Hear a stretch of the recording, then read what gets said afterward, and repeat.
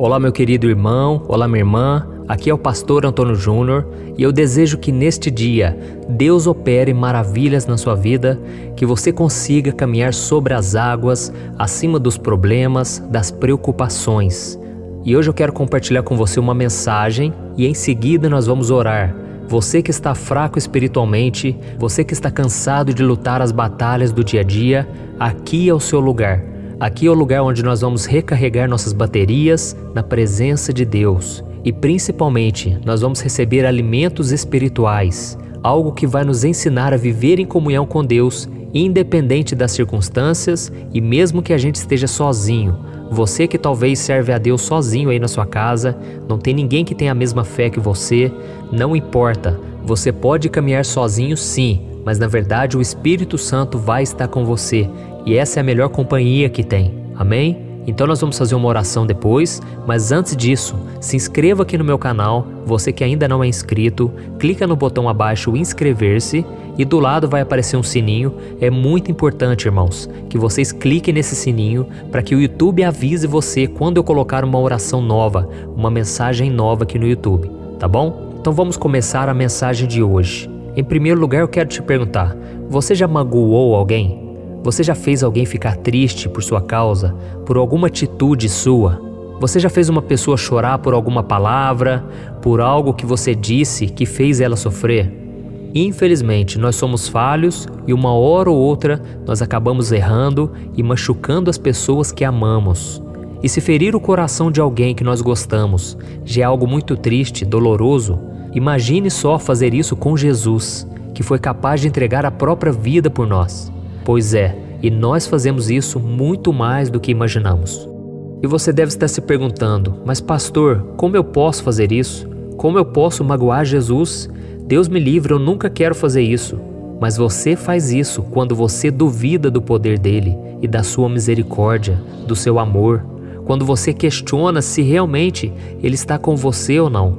E foi exatamente isso que aconteceu no episódio da morte de Lázaro, que está registrada no capítulo 11 do Evangelho de João. Vamos ver o que está escrito.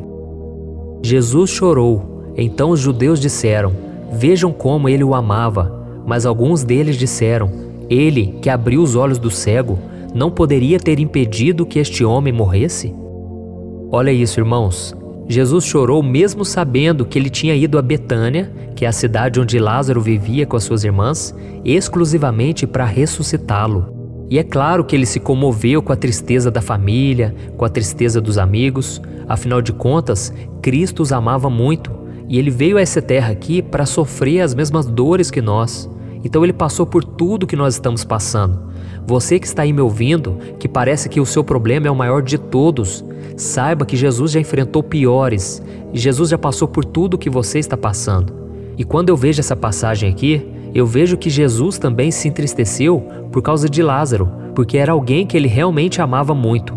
Mas o que mais machucou o coração de Jesus foi a incredulidade das pessoas, porque elas começaram a questionar o porquê dele não ter impedido que aquele homem morresse.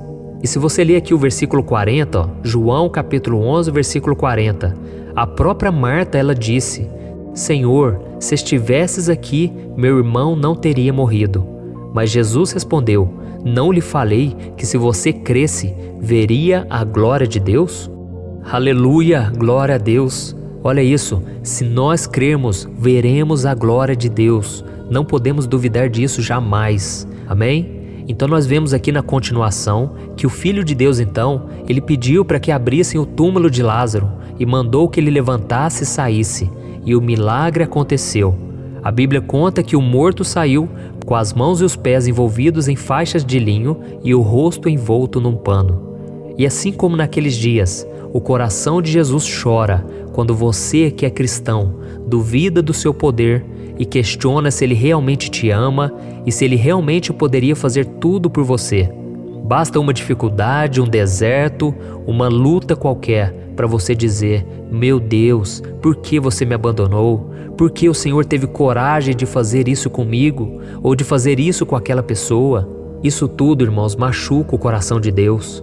Os judeus na época de Jesus, eles não tinham acesso à Bíblia completa nas mãos dele, porque o Novo Testamento ainda não tinha sido escrito. Então eles poderiam até ter algum motivo ali para duvidar, mas você não tem essa desculpa, porque as Escrituras te falam o tempo todo do amor e da fidelidade de Jesus por você. E lá na carta aos Hebreus, o próprio Senhor te diz: eu nunca te deixarei, nem te desampararei. Então o coração de Jesus está sempre cheio de misericórdia, de perdão, e a sua palavra está repleta de promessas de bênçãos. Ele declara o seu amor por você todos os dias. Então não entristeça mais o coração de Jesus e confie em tudo que a palavra diz a seu respeito. Amém? Não deixe mais o inimigo te enganar, te mostrar que Deus não vai te perdoar, que Deus não vai te aceitar, que Deus não vai poder fazer nada na sua vida. Sabe, isso tudo é mentira das trevas. Não acredite mais. Amém? E agora eu quero fazer uma oração por você.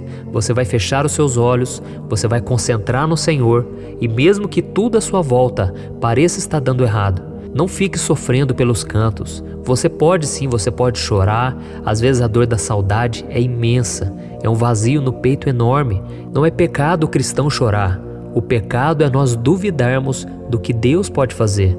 O pecado é nós ficarmos questionando a Deus como se Ele fosse mau. Você pode sim fazer perguntas, você pode questionar a Deus, mas tenha boa intenção no seu coração, porque Deus não é mau, irmãos. Quem é mau é o diabo. Jesus disse que ele veio para roubar, matar e destruir.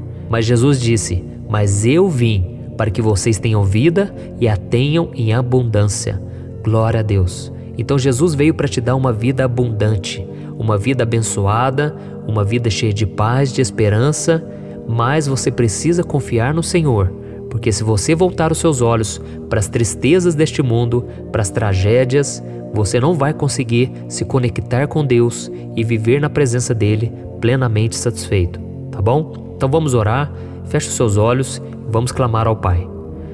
Senhor meu Deus e meu Pai, eu quero te agradecer por este dia, te agradecer porque mais uma vez as tuas misericórdias se renovaram na minha vida, e eu tenho certeza, Pai, esta foi uma mensagem que tocou o coração de muita gente, e que o Senhor a partir de hoje, ó Deus, possa fazer uma obra maravilhosa do Espírito Santo.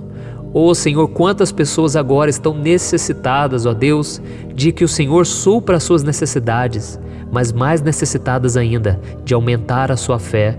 Então não deixe, Pai, que os problemas do dia a dia venham afogar a sua fé, venham fazer a pessoa duvidar do teu amor, da tua fidelidade.